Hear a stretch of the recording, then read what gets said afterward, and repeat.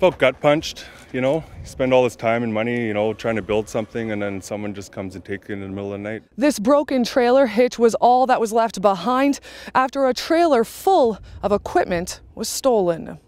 Came to work Monday morning and trailer was gone. There was a dry spot underneath. The busted lock, looks like they sledgehammered it off.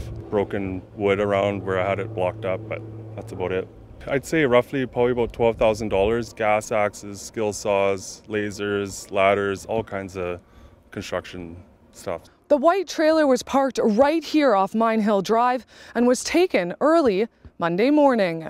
A skill saw nowadays is almost $200. You know, you got 6 of those in there. There's a bunch of money just out the window. Kind of got to scramble and rake up the credit card until the insurance and all that stuff gets settled, right? Because, you know, my guys got to eat, I got to eat, got to get to work.